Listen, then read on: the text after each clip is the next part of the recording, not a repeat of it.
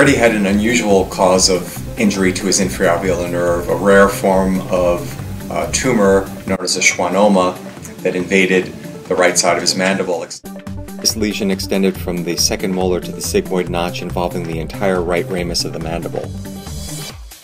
After going to the dentist says, well, it looks like it might be your wisdom teeth coming out. We should do an x-ray. After going into the x-ray machine, a few minutes later, the dentist comes back and says, Freddie, I think you need to go see a specialist. The specialist says, Freddie, well, it's a tumor.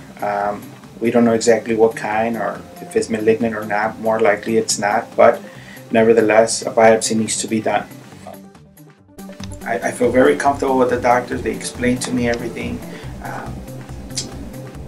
in simple terms where I understood them and I knew what I was up against. And my response to that, I said, I was referred to you because they say you guys are the best.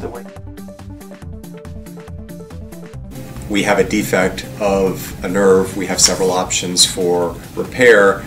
Primarily, we would like to consider a direct repair if possible, but if that's not possible without tension on the nerve repair site, we consider nerve graft.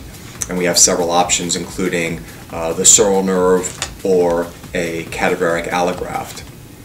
Following a discussion with the patient, we decided to excise the tumor and perform an immediate reconstruction using bone graft and a nerve graft.